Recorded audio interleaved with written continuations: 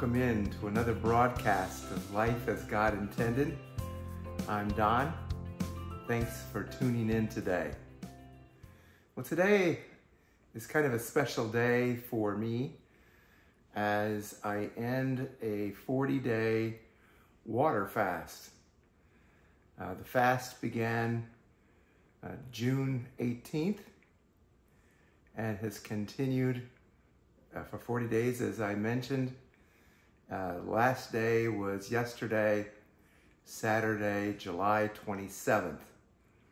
And today, Sunday morning, the 28th, I will begin to break the water fast very slowly to give my body an opportunity to begin to recover from having this rest and shutting down and allowing organs and different things to take a break. So I'll introduce some beef bone broth today to begin to allow the stomach to begin to function again. The reality is I didn't stop eating during the 40-day fast. You say, wait a minute, Don, you just said you did a water fast. Well, I did. But during a fast, your body continues to eat. It's called autophagy. It's a compound word which means eat oneself. So autophagy means to eat oneself. And during the fast, particularly after the first 5 to 7 days, depending on one's body weight, the body shifts from using a fuel source of sugar, which most of us have too much sugar in our diets, and it's hidden in many products. So whether you realize it or not, a lot of sugar. So the body uses one of two sources of fuel, either sugar or fat. Now it prefers fat, but because there's so much sugar, the sugar has to be consumed first before the fat can be burned. And so it takes, as I mentioned, 5 to 7 days, depending on the individual, to break through that sugar wall, if you will. And then the body begins to use up stored fat cells. And so you don't really stop eating. And fasting is not starvation either. Starvation does not begin until the body has consumed all of the fat reserves in it. And so it's safe to fast. It's biblical to fast.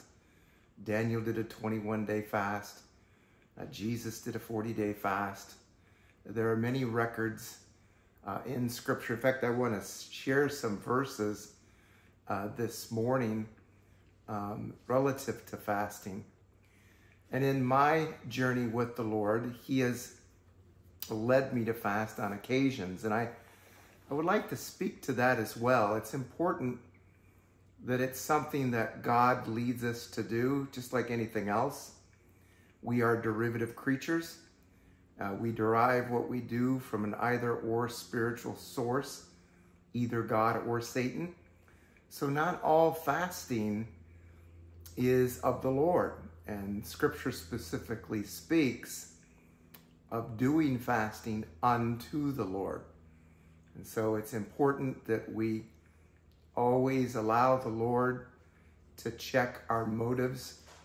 And notice how I said that it's not us trying to search our hearts or figure out what we're doing as much as it is to be aware of the person and the presence of the Lord Jesus Christ as our life, if in fact we're Christians. Obviously, if we're not Christians, we don't have that privilege.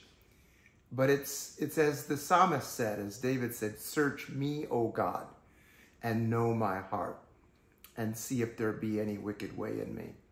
And so in all that we do, it should be a relational journey with the Lord Jesus Christ, including fasting. And so we just don't set out to fast just because it's a good thing to do. It may be a good thing to do, but motives matter. And of course, the direction and the ultimate destination that one reaches relative to whatever they do is vitally important. And so fasting should be done unto the Lord. And as I mentioned, in my journey with the Lord over many decades now, my first fast was a 21-day fast, which I'd never fasted that long, and that was many, many years ago. And I was under a doctor's supervision while doing so. And at the end of that 21-day fast, I had lost 33.5 pounds. And I thought that was quite an amazing accomplishment.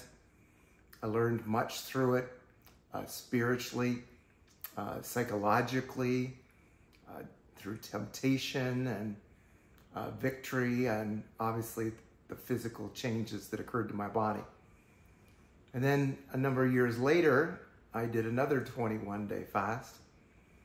And then about 4 or 5 years ago, I became overweight significantly, and I decided to do what's referred to as keto fasting. And so I did what's intermittent fasting, 1 meal a day. And I began that, I believe, around the end of May of that year, and fasted for intermittent fasting for 17 days. And I think it was the 17th or the 18th day, it was Father's Day. And so the family wanted to go out to eat. So we did. We have a large family, so there was 20 plus of us. So to find a restaurant that was large enough to seat those number, we had to go to an Italian restaurant. Now, of course, it's not like we have anything against Italian food. I love Italian food. That's the problem. I love food. But we all went to that place, and obviously there's all kinds of carbs there. And there wasn't really anything that was keto. And so in one day I had gained 2 pounds.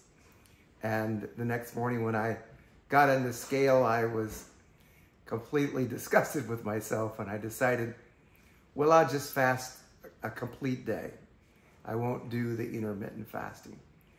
Well, that led one day at a time as unto the Lord, never really recognizing where he would lead me. And that 1 day fast turned into 10, turned into 21, turned into 30.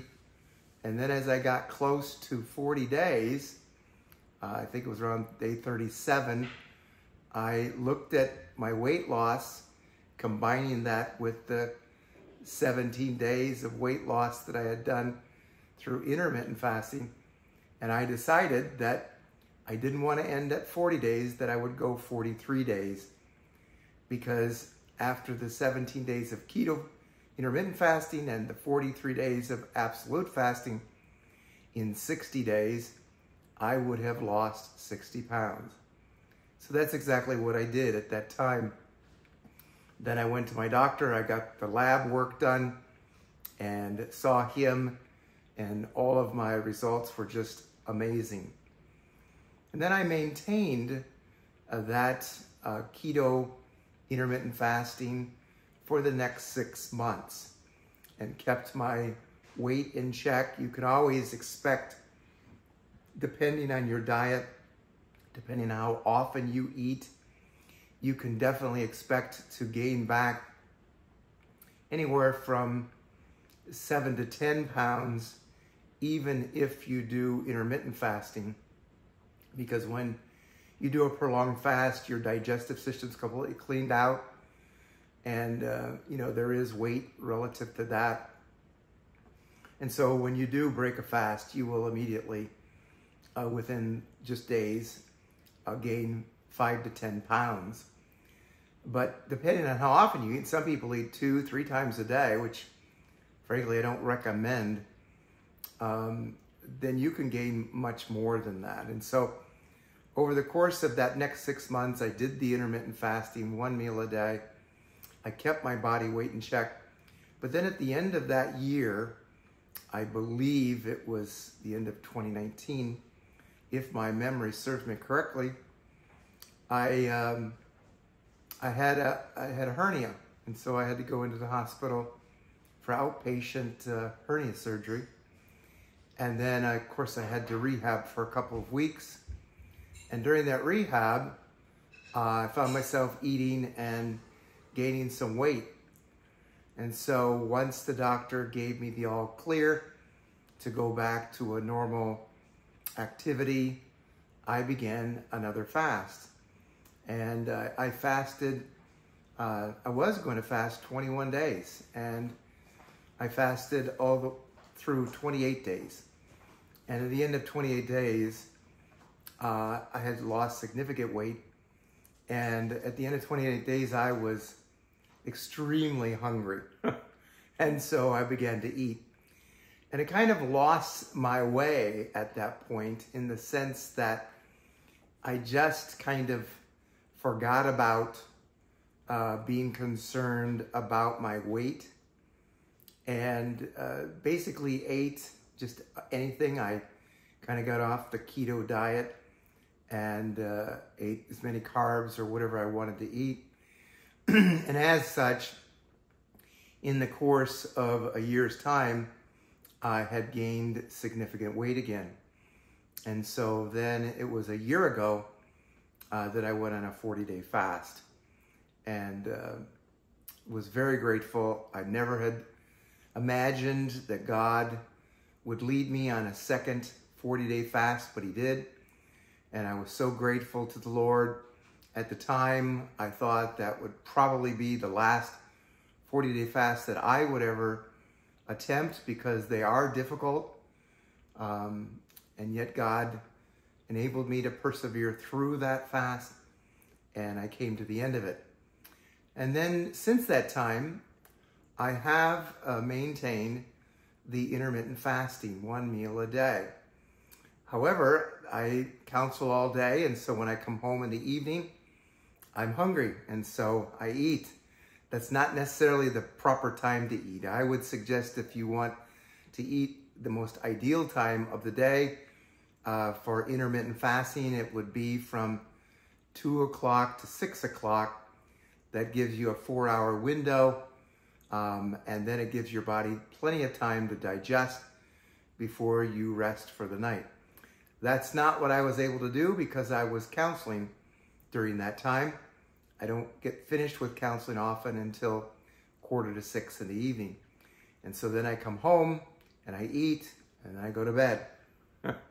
Well, even though I was doing this intermittent fasting, over the course of a year, I gained back about 20 pounds. And even with that, I was still overweight from the last fast. And so this year, the Lord had been prompting me, probably since January, to do another fast. And I kept saying, yes, I need to do it. But of course, fasting, it does interrupt a lot of things. It interrupts your social life, your family life. It affects you mentally, physically. Both puts a strain on you, but it also, I don't want to put just the negative on it, because it's more than a negative. There's a significant positive. So as much as it puts on maybe sometimes a physical, I don't want to call it fatigue so much as just a feeling of kind of almost ickiness and like your body's eating itself, because it literally is. There is a beauty in restraining the body. Paul talks about that, about beating our bodies under.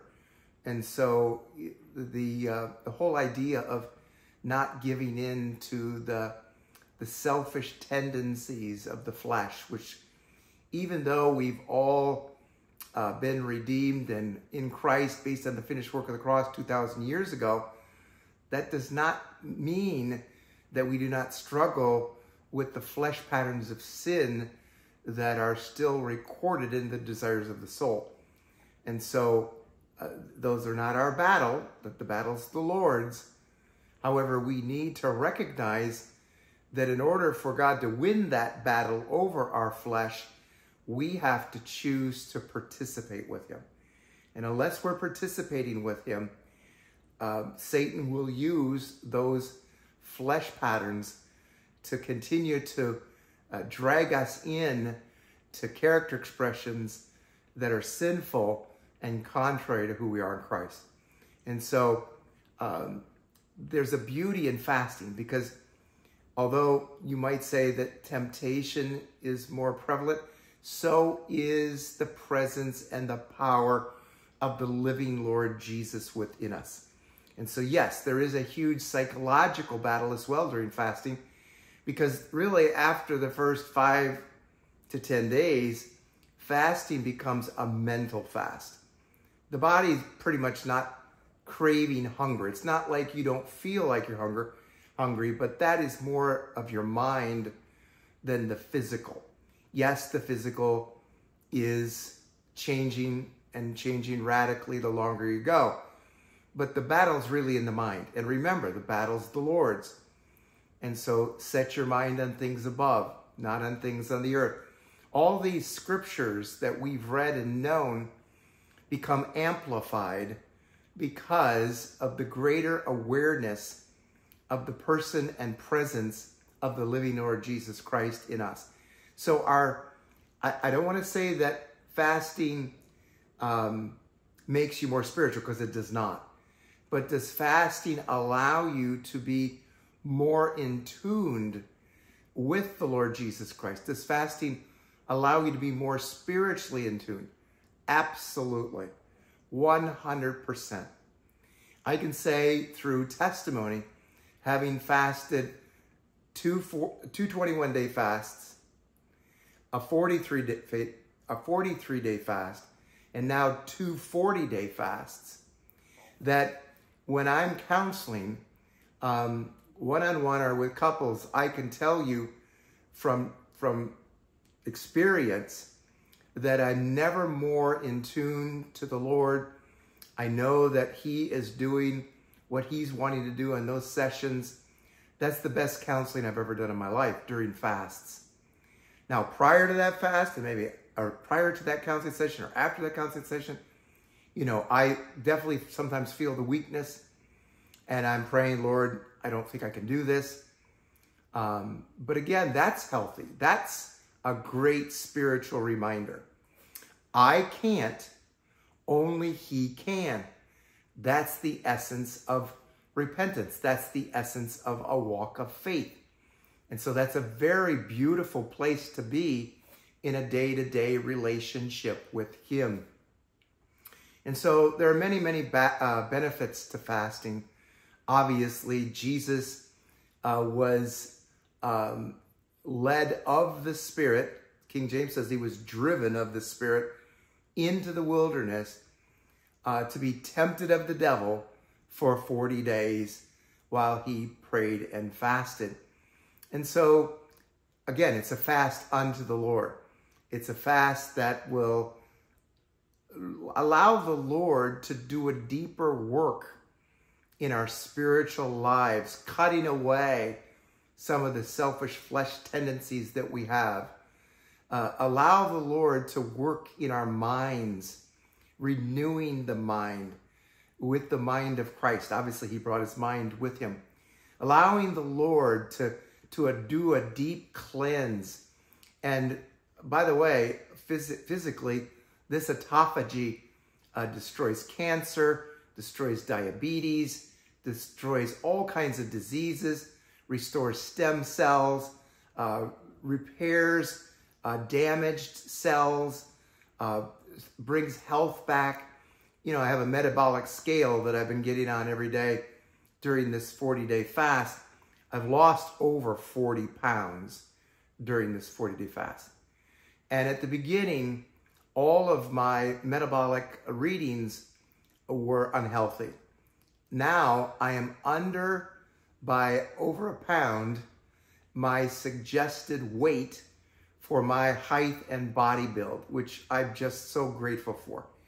I look better, I feel better, and my metabolic age went from 74, that's because of the unhealthy condition of the weight and everything. It went from a 74 to a 70. Now, I'm 71. So they claim, and I believe, that fasting will prolong life. There's plenty of doctors now on YouTube that you can follow that have been regular MDs that did the traditional surgeries and such, that discovered the benefits of fasting, and now they've switched their practices to what I would call more ministries, and they're helping people with terminally ill diseases and other things through fasting to gain health. And so, there are huge benefits to fasting. But let me just read a few scriptures in closing. And this is not the end on the subject, but I just wanted to share a testimony today because it's such a significant day for me personally, and I wanted to share that with you. I felt prompted to do so by the Lord, even though I was hesitant. I don't want to make this about myself. It's not about me. This is about Christ. This is about what Christ done in and through me. Yes, I did have to participate. He didn't just do it for me. It's always a grace, faith connection. That is the Christian life. It always is God's activity and our receptivity to that activity. But here are just a few verses on the subject of fasting. Isaiah the prophet says, "Is not this the fast that I have chosen? To loose the bands of wickedness, to undo the heavy burdens, and to let the oppressed go free, and that ye break every yoke." Now, I couldn't help, when I read that, to hear the Lord speak to me and say, okay, there was a context, obviously, that Isaiah was speaking to in his day. But there's also an application to you and I. And I believe that when we fast, it not only looses the bands of wickedness of sin, so that would be in the area of temptation, the area of psychological, maybe the area of giving ourselves to something that we shouldn't. But I believe it also looses the bands that bind us physically, that are destroying our health. Remember, the enemy comes to kill, to steal, to destroy. I also believe that it looses the bands of these fleshly soul ties that we still have, that in just normal walk of life are not going to be broken unless we fast and pray. He goes on to say, to undo the heavy burdens. There's also the application of what are you facing? What kind of trials and problems? What kind of struggles are you going through? Sometimes God would lead you into a fast to help you to break that heavy burden, to bring release, and then that the oppressed go free, and that you break every yoke. There's a freedom that comes after fasting. It's like a new lease on life. But when you get away and go on vacation, if it's actually a vacation and you didn't run yourself ragged when you went on vacation, and you actually relaxed and rested, when you come back, you feel new, you feel refreshed. You come back to your house, everything looks different, it looks bright, it looks new. That's because you've been refreshed. Fasting does that. It releases the oppressed. It allows us to experience a freedom. It breaks every yoke. And remember, Jesus used the word yoke. I believe it's in Matthew 11 or 4:11, one of those chapters. You could look it up, where he says, "Come unto me, all you who are burdened and heavy laden, and I will give you rest. For my yoke is easy and my burden is light." And so there we see that God wants to break us from the fleshly, satanic yokes of the world, the flesh, and the devil, allowing us to experience a greater union in Christ in his yoke, because his yoke is easy and his burden is light. So in Matthew 6, I believe this is Jesus, "But thou, when thou fastest, anoint thy head, wash thy face, that thou appear not unto men to fast, but unto thy Father which is in secret. And thy Father which seeth in secret shall reward thee openly. Once again, kind of reiterating the fact that there is great value in fasting. Joel chapter 2, verse 12, therefore also now, saith the Lord, turn ye even to me with all your heart, and with fasting, and with weeping, and with mourning. And then Daniel said, I ate no pleasant bread, neither came flesh nor wine in my mouth, neither did I anoint myself at all, till 3 weeks were fulfilled. That's obviously the Daniel fast. And then in Acts 13:3, and when they fasted and prayed and laid their hands on them, they sent them away. That's obviously the blessing of fasting. And then, of course, here's the temptation of fasting. Luke chapter 4 of Jesus, and Jesus being filled with the Holy Ghost, returned from Jordan and was led by the Spirit into the wilderness, being 40 days tempted of the devil. And in those days he did eat nothing, and when they were ended, he afterward hungered. And I will read maybe one more, and that will be Exodus chapter 34 and verse 28. And he was there with the Lord 40 days and 40 nights, and he did neither eat bread nor drink water. And he wrote upon the tablets the words of the covenant, the 10 Commandments. Obviously speaking of Moses, when he was receiving the 10 Commandments on Mount Sinai from the Lord, he had fasted and prayed for 40 days. And so, not everybody can fast. That's obvious. There's medical issues. You have to consult your doctor. Not everybody's in good health. But fasting does bring forth health speedily. And so I just wanted to share my personal testimony. It's not medical advice by no means. And so I just, my prayer for you is, as God leads you day by day, that you would be receptive to him and that you would experience life as God intended.